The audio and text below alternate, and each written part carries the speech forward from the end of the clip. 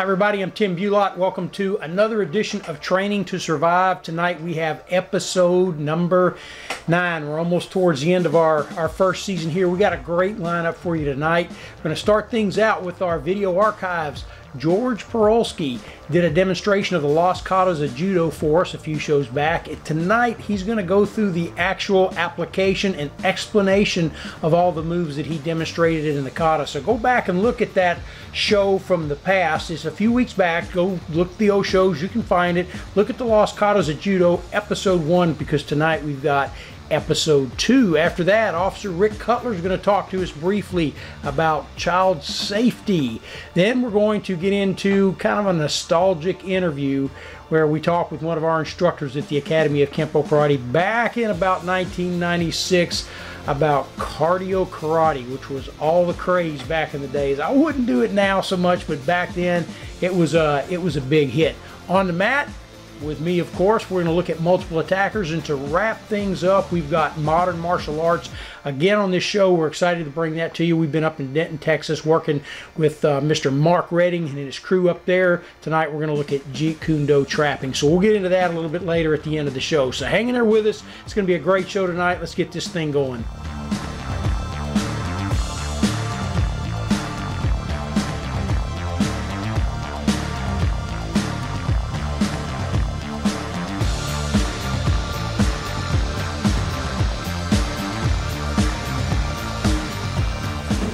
Come here, woman! Come here!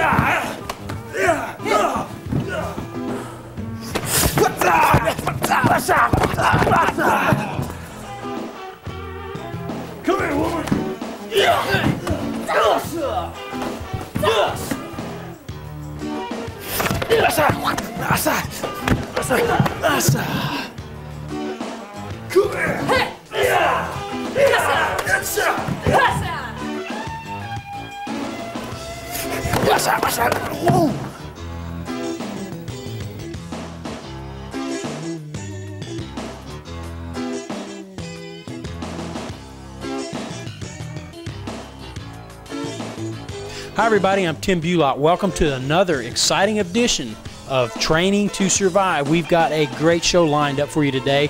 We've got a rare treat coming up with the lost katas of Judo. George Parulski from upstate New York has got some great and exciting information on ancient Judo katas. Stay tuned for that. When people refer to the art of Judo, most of us think of tournaments and some form of wrestling. Judo at one time was an extremely effective art designed and used in the ancient battlefields of feudal Japan. When I met with George Parulski, he put on an excellent demonstration of traditional Judo. So what we're going to do now is step back about 300 years into the past. We're going to examine some of the lost katas of Judo and let Mr. Parulski show us what Judo is actually all about. We will now be detailing the explanations to the Go no Kata, beginning with the omote, or beginning frontal techniques. The opponent attacks with yakuzuki, or reverse punch. My response is an inside uchi-uki, reverse punch of my own, and a knee strike. In the air, it would mean I slide forward to block, punch, knee. Again, I'm not retreating, but I'm sliding forward and blocking, keeping my elbow at my center, punching with hip rotation, and sending a knee. Again, punch, knee. I then reach around his back while my leg is still up. I'll cut the outside of his leg and throw my body weight to create throwing action. Technique number 2. In technique number 2, my opponent is attacking with oizuke, which is a lunging punch. Because he's doing an oizuke, I can't meet him head on, or this occurs. So instead, I have to retreat from him. My retreating action in this is to block in a kibidachi, shift my weight forward, and apply an elbow.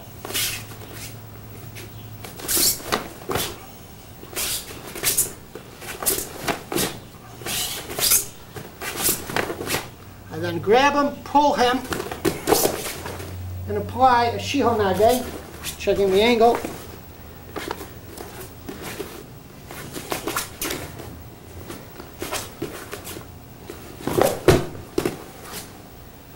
securing my grip on his body with my feet, holding onto the wrist with my thumb, and my center and wrenching it by turning the arm in a counterclockwise position.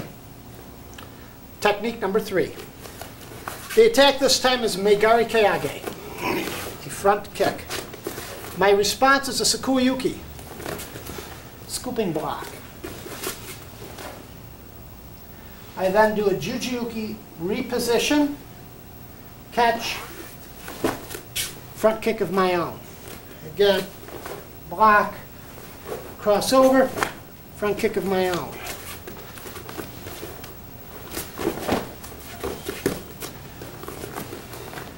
Block, catch, front kick. Now I slide up to grab my opponent, regress, and sweep his support leg. We'll now do number 4. Watch the formality as I approach my attacker.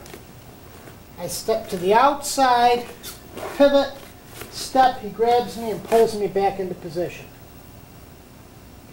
My response is to lift my leg, do Ushidogari or rear kick.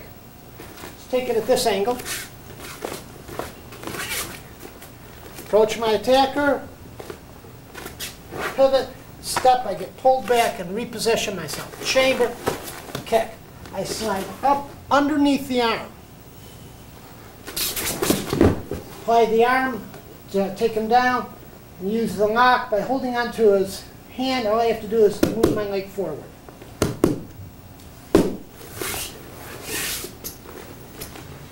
One more time on the duck under. This angle. Kick. I'm ducking here. Applying the arm lock. Elbows right in the correct position. Okay, technique number 5. We both meet each other in the middle. We are in Hachichidach, foot positions. He grasps my wrist. I apply a Gidambarai as I step forward to pull the wrist off. My uke steps forward with the pull. I then apply what's called Kagizuke to the kidney. I reach around, go Seiza, pull my opponent over my body, and apply a Tatezuken to the groin.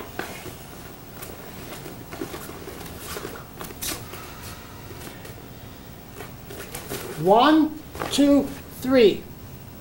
Grasp, pull him over my body, punch. And this again, the details of the hands.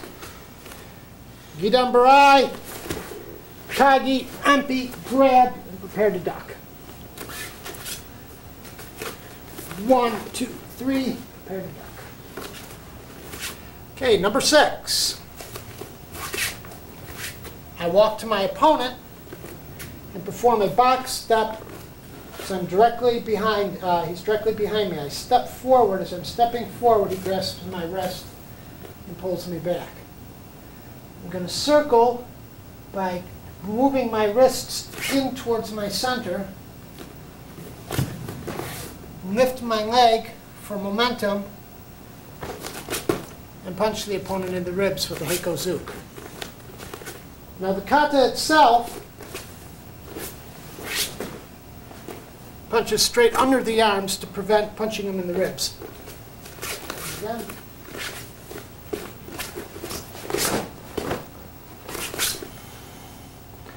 Doing another angle.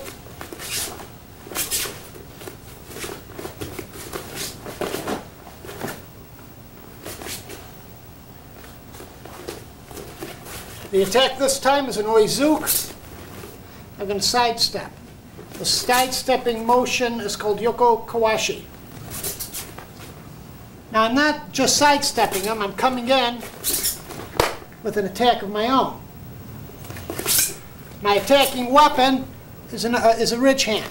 And to guarantee I don't get hit, I push the hand off to the side before I strike. In the air, it would be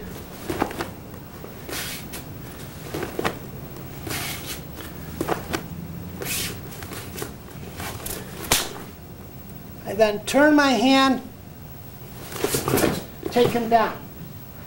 My elbows, my knees clasp his elbow, and wrench his arm. Other angle.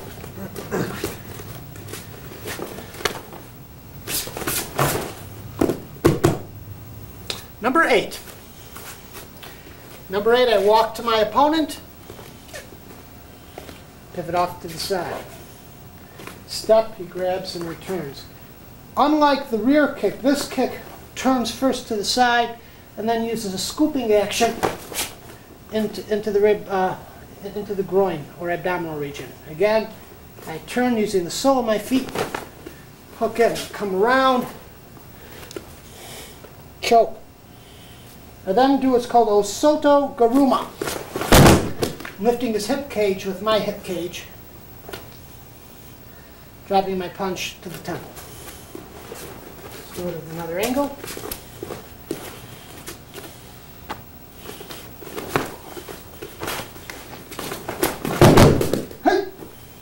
Okay, we're going on to number 9.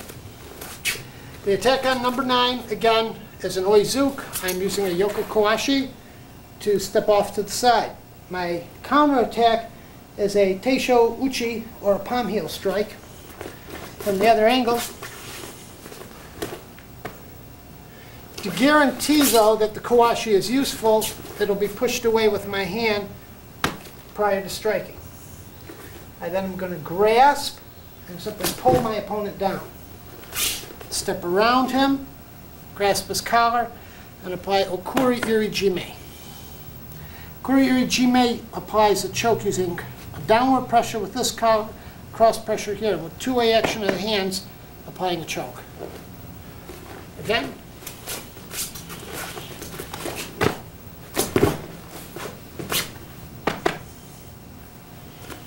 On this angle, one more time.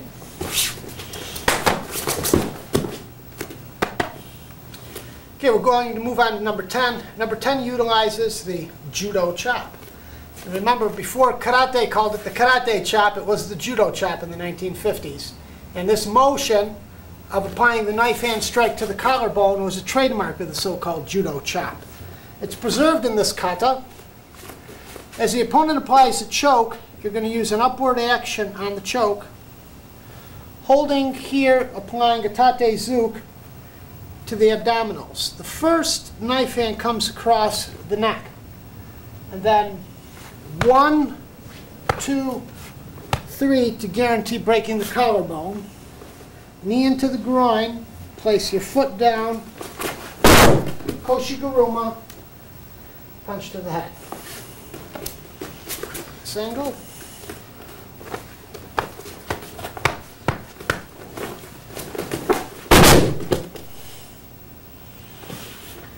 And one more time with a close-up on the hand action.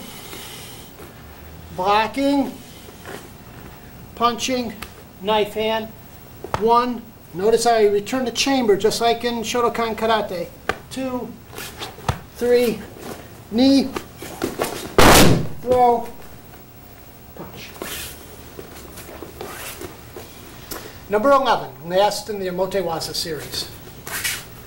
This time, before the opponent applies the choke, I'm going to be hitting his hands away and applying Hasamizuki or scissor punch. As I do that, I jump and drop into Kibadachi.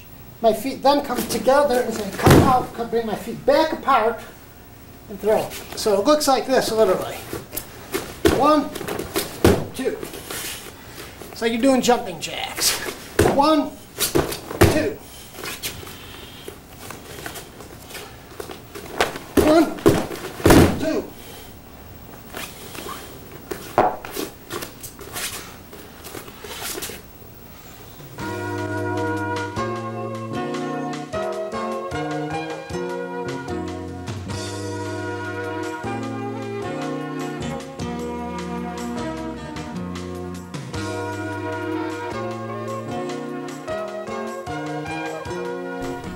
Hello, I'm Officer Rick Cutler of the Irving Police Department. Back with you again this week to provide you another crime prevention tip. This week we're going to talk about keeping your child safe in a vehicle. Parents, we all know when driving we need to keep our child in a car safety seat or seat belt, and we do know that Texas law requires that. From the ages of 0 to 2 years of age, our child needs to be in a car seat. From the ages of 2 to 4, they need to be in a car seat. are seat belt. From 4 to 14, they need to be in a seat belt, period. The best way to protect an infant child is to place them in a semi-reclined, rear-facing car safety seat, which is securely fashioned by a seat belt. The best way to protect a toddler up to 40 pounds is to place them in a front-facing semi-reclined car seat and also have it anchored by a seat belt. Parents, if we follow these basic rules and these basic laws set up by the state of Texas, and we're involved in an accident, it should greatly reduce the risk of injury to our child or even ourselves. That's our crime prevention tip for this week. Enjoy the rest of the show and see you next time.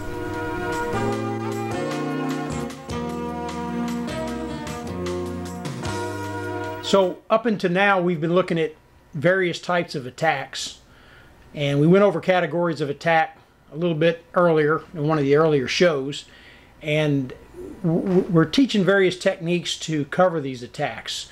Now tonight, we're going to go back to about 1994 is when I actually filmed this piece. Okay, this was filmed at our old school that was at Rochelle and MacArthur. Okay, where we actually started there, and we're looking at using basically pieces of Kenpo techniques against multiple attackers. Now this is a drill, and this is a drill that I've run for a long time, and I still use it today, because understanding Kenpo is knowing that the techniques are there to teach you certain actions that can be used in an altercation.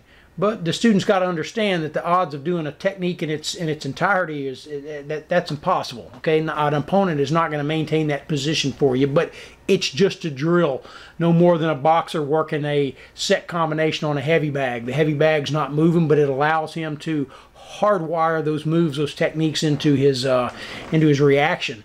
Okay, it's the same way with Kenpo. We just use individuals for that. In this demonstration, we're going to look at using pieces of techniques as opponents shift in and out of range during a multiple attack scenario. Now, once again, it's just a scenario. It's just a drill, okay? And these can be shifted, modified, tailored, chopped up any way you want to work a variety of different angles. But this is just to kind of expose the student that as at a yellow belt level, we do this at a yellow belt level on how to take their learned techniques, those named techniques, and use them, or I should say practice them against a multiple attack scenario. Let's get into it. As you become more advanced in the art, you should always continue to practice and reiterate on things that you learned at the lower belt levels.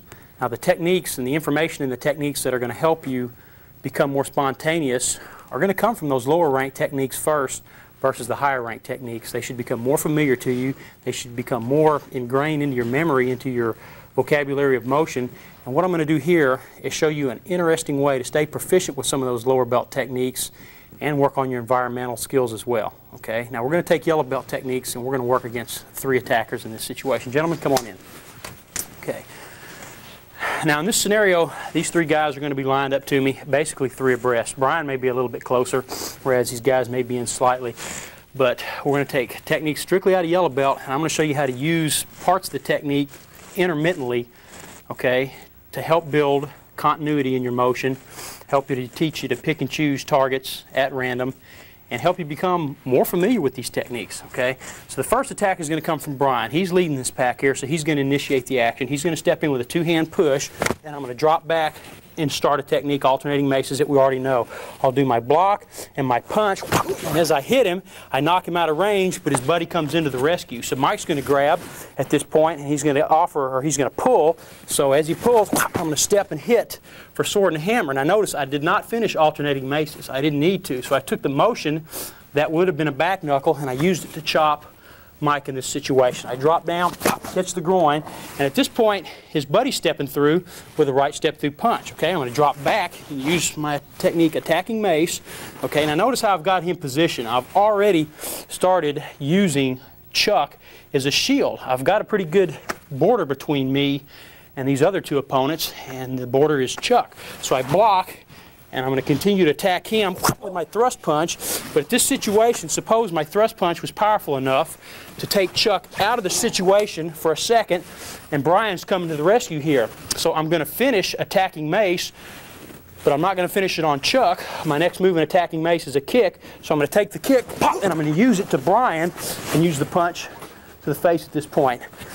Mike's back on his feet. He's active again. I'm exposed. He's going to come in with a kick. Go ahead. The technique, deflecting hammer, works well here.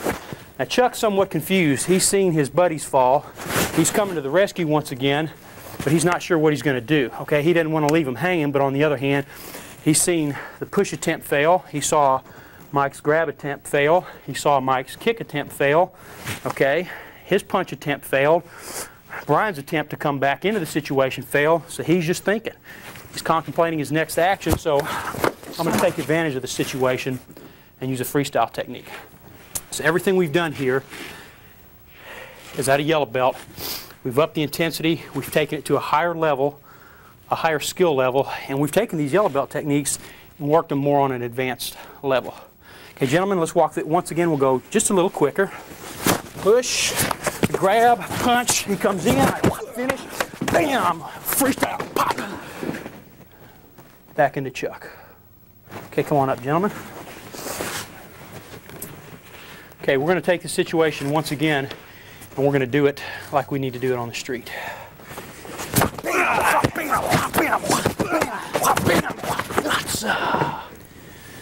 Okay, I'd like to bring out one other point about this kind of practice, this kind of training, and that's environmental awareness. Yes, it's fun. Yeah, we're working our techniques, practicing the same moves over and over again, so forth and so on, but you're conditioning your mind to be more prepared with aggression. Gentlemen, come on in.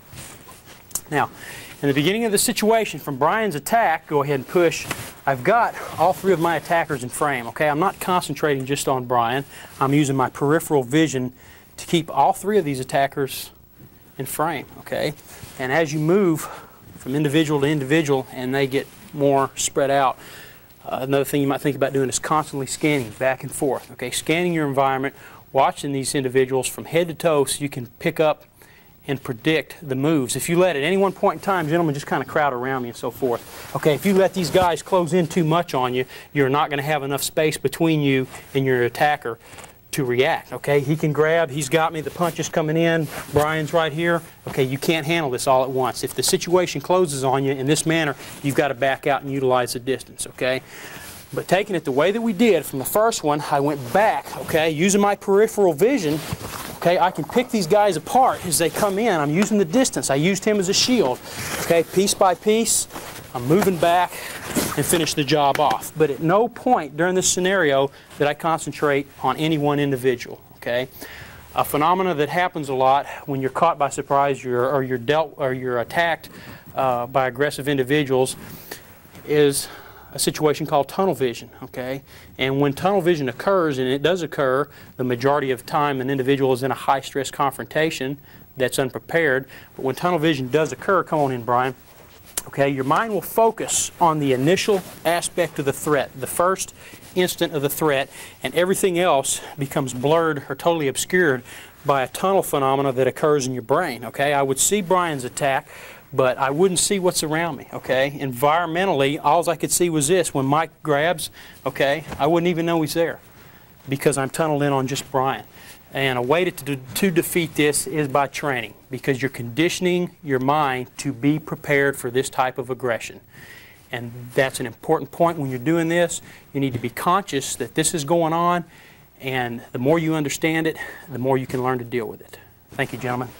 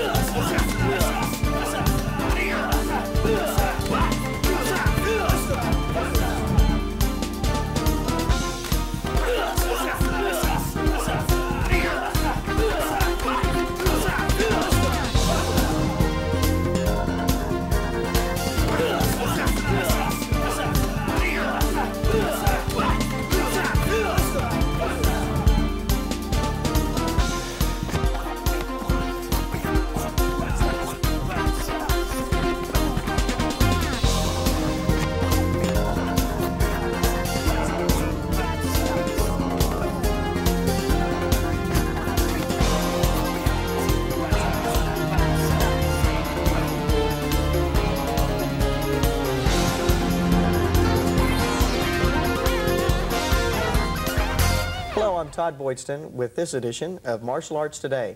I'm joined today by Brian Dickerson, who's the staff instructor at the Tim Bulot's Academy of Kenpo Karate. Brian's also a physiology major attending the University of Texas at Arlington. Welcome, Brian. Thanks, Todd.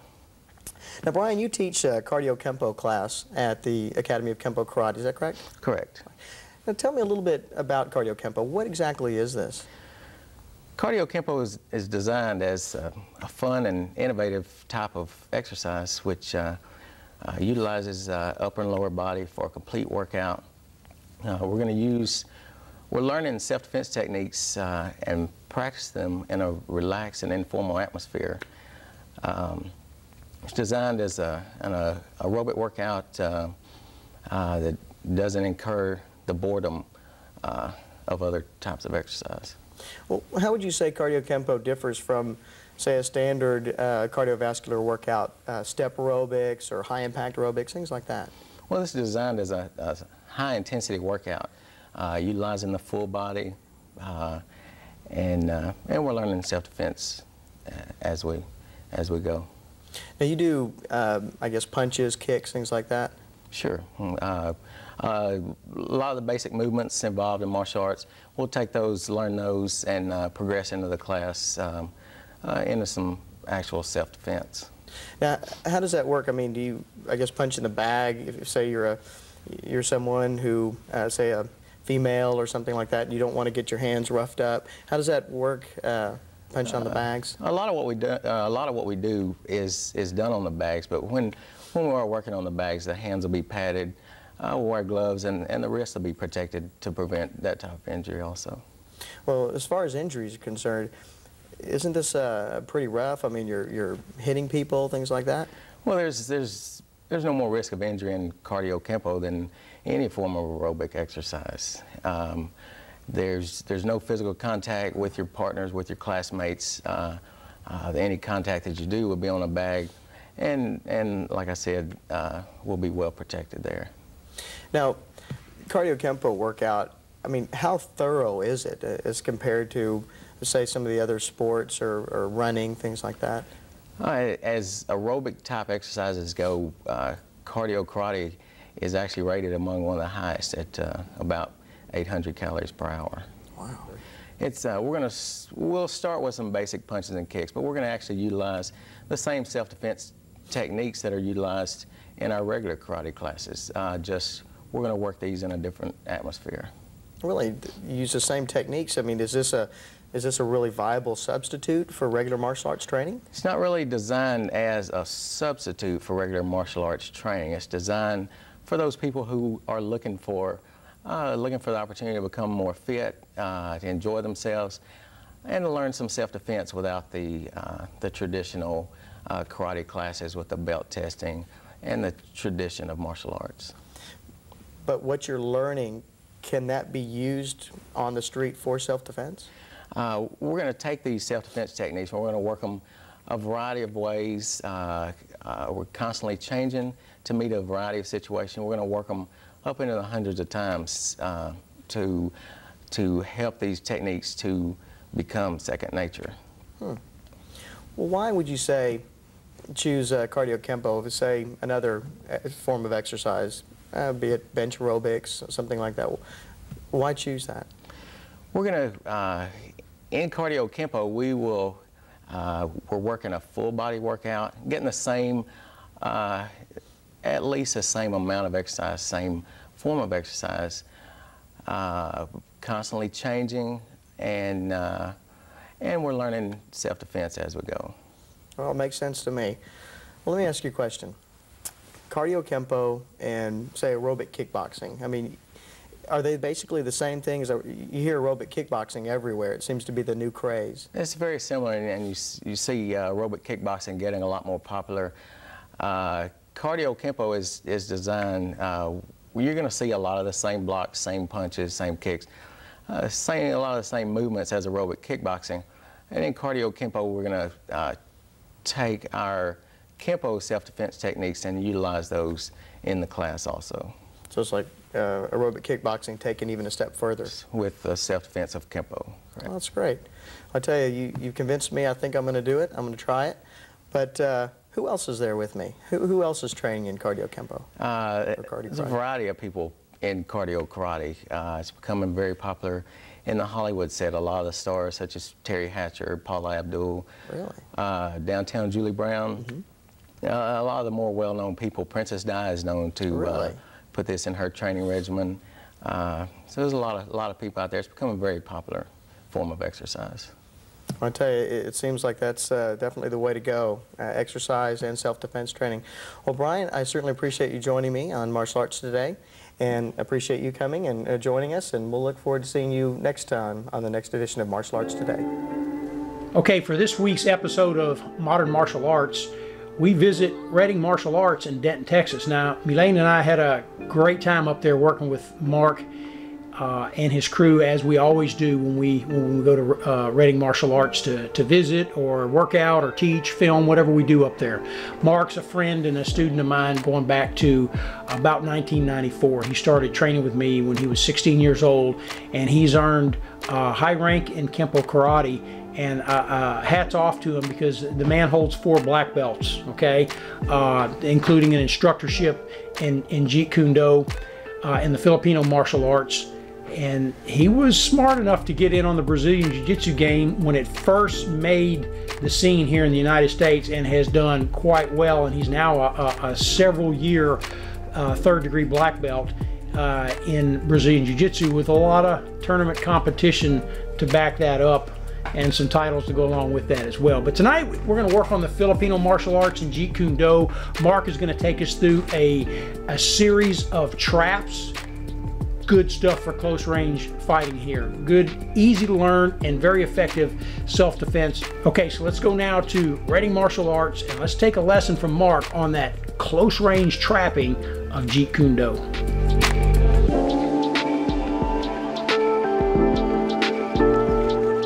Hey guys, I'm Mark Reading from Reading Martial Arts in Denton, Texas, and today we're going to work through some trapping sequences from Jeet Kune Do.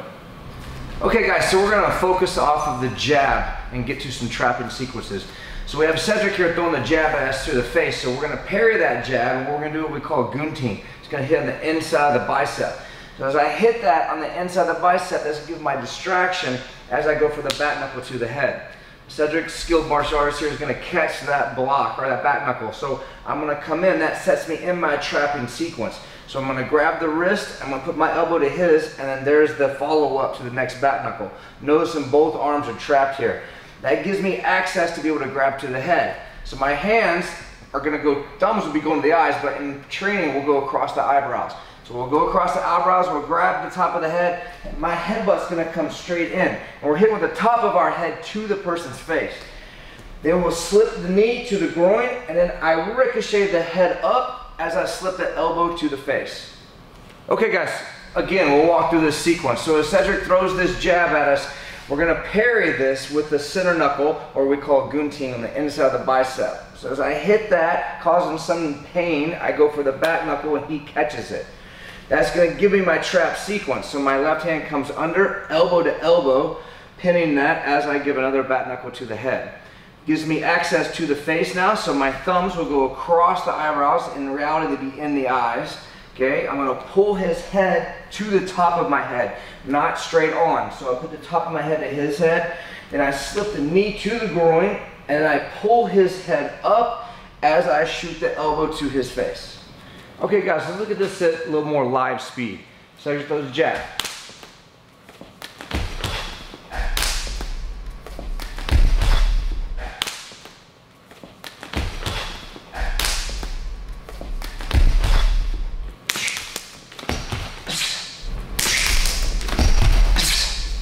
Okay guys, we're going to look at the second sequence in this trapping series in Jeet Kune Do. And this time, my partner Cedric is going to not cross the center line. So what that means is, as Cedric throws that jab, I'm hitting on the inside like we were doing before, but this time he catches the arm a little bit too far away. So this would be crossing the center line, this is not crossing the center line. So I can't run all the way over here and grab this wrist to trap it, so we have to trap it on the inside now. So what that means is, my right side's forward, I will step through with my left, checking knee to knee, as I take my left hand and give a parry on the inside of his arm, which will block both the arms, and this is the trap from here. So then there's my punch, which would go to the chest or the face, And the ending still be the same. I grab through the eyes, I headbutt, I would knee, and I would slip the elbow. Okay guys, let's look at sequence number 2 from the JKD trapping series, okay? So Cedric's gonna throw that jab at me. We're gonna give that parry, we're gonna hit the center knuckle on the inside of the arm, just like we did before. But this time as I go for the back knuckle, Cedric catches my hand a little bit further away. He's not crossing the center line. So we have to be able to trap that. It doesn't make sense to come around and grab the wrist. So we need to step in or a step shuffle in. My knee's gonna check to his knee. My left hand is gonna parry the arm across. Notice see my left arm is blocking or checking both of his arms. I don't have my arm up high. My right hand can give the punch to the face or the chest, which still gives me access to the head. So there's my headbutt, there's my knee, and then there's my elbow finish. Okay guys, let's look at this a little bit more of a live speed. So if Cedric throws the jab, I'm gonna block, come across, headbutt, knee, slip the elbow.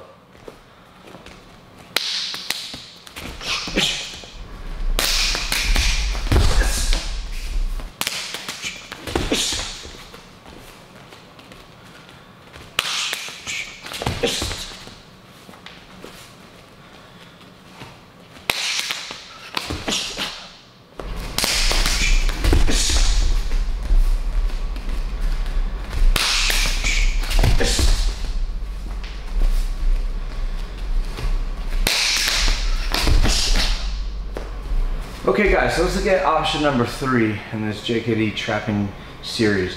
So Cedric's gonna throw the same jab, always off the same entry, so it's easier to remember.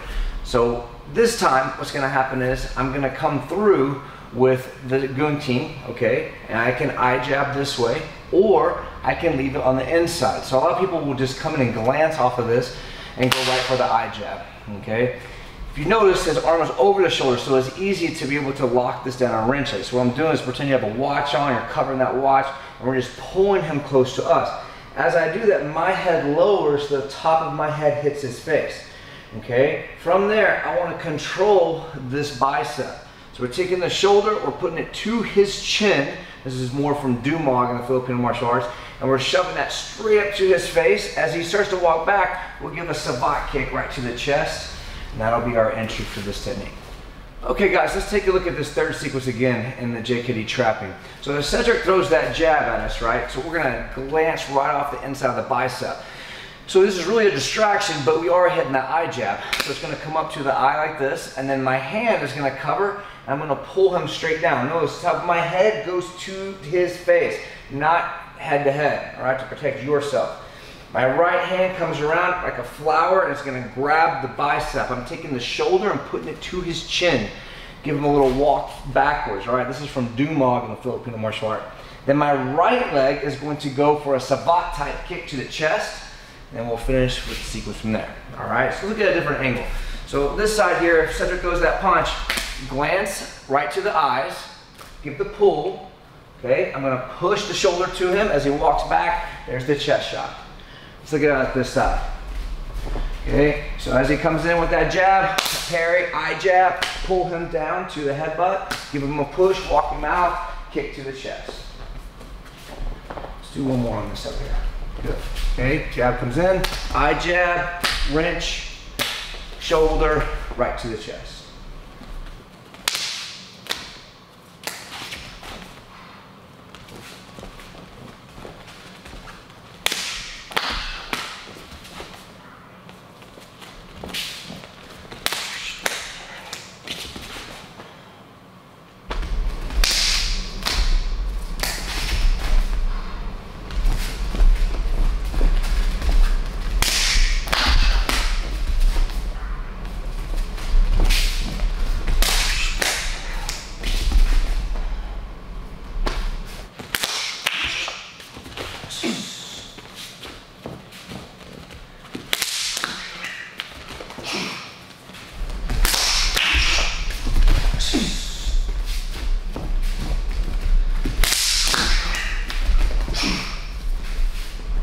Okay guys, let's look at sequence number 4 in the JKD trapping series.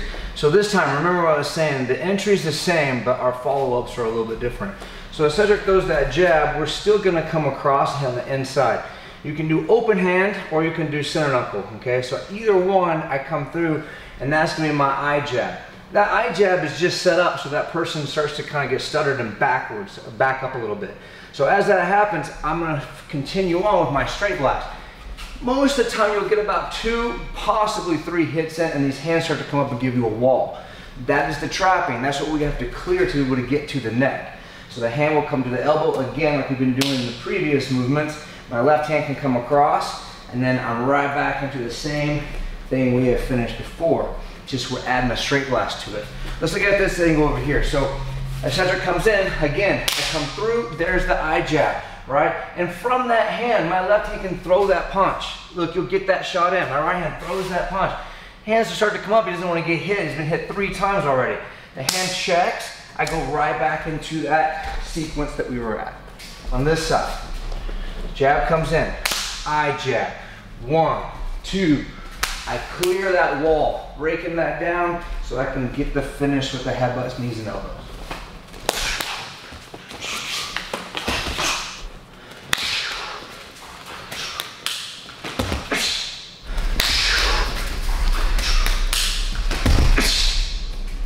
Okay guys, thank you for joining us on our segment on modern martial arts with Jeet Kune Do, trapping and entrances and sequences into that art. Okay, if you guys want to visit us on our website at readingmartialarts.com, or welcome to come and visit our school in Denton, Texas. Our number is 940-891-6000. We'd love to have you here to join us. All right, that's going to do it for tonight. That's going to wrap up episode 9. How about those headbutts, knees, and elbows? Good close range fighting stuff there. And also I'd like to thank George Parulski for giving us that 1996 explanation of the Lost Katas of Judo. That's some fascinating stuff. I tell you, I wouldn't want to get Judo thrown to the ground. Those guys were hitting the mat, no doubt. So anyway, be sure and like the channel, subscribe to the channel, share the channel, whatever you can do to help us out. It's always appreciated. We're going to keep working at this. We got one more episode to wrap up season 1. That'll be episode 10. Should have that out for y'all next week. So remember, if you're not training, you ought to be. And if you're not training at Weapons Academy, come check us out and see what we're doing. Y'all take care out there. We'll see you next week for episode 10 of Training to Survive. Viewer questions or comments should be directed to Tim Bulot's Academy of Kenpo Karate, 3325 West Rochelle Road, Irving, Texas 75062, or give us a call at Metro 972-256-3969.